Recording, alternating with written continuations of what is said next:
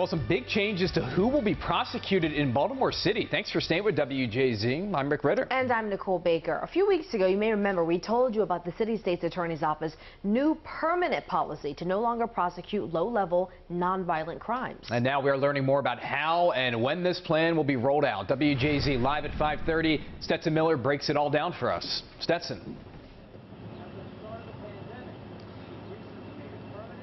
Rick, the policy comes after a year-long experiment of not prosecuting minor offenses.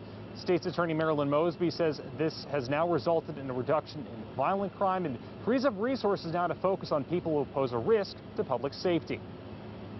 There is no public safety value and never really was any public safety value in prosecuting these low-level offenses. Baltimore City State's Attorney Marilyn Mosby told City Council members more today about her office's now permanent policy to no longer prosecute minor crimes like drug possession and prostitution.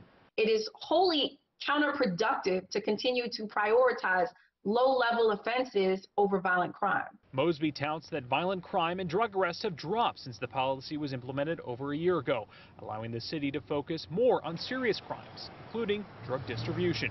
She said today one of the most important factors for making the policy permanent was the fact that low-level offenses are being discriminately enforced against black and brown people. When we criminalize these minor offenses that have nothing to do with public safety, we expose people to needless interaction with law enforcement that for black people in this country can often lead to a death sentence. The city will now look at lesser offenses as public health issues and will connect people with help through Baltimore Crisis Response Incorporated instead of putting them behind bars. It's time for us as a city to reimagine policing and redefine public safety.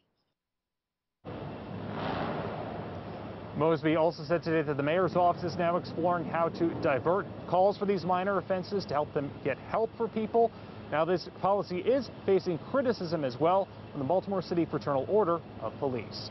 We're live at City Hall. Stetson Miller for WJZ.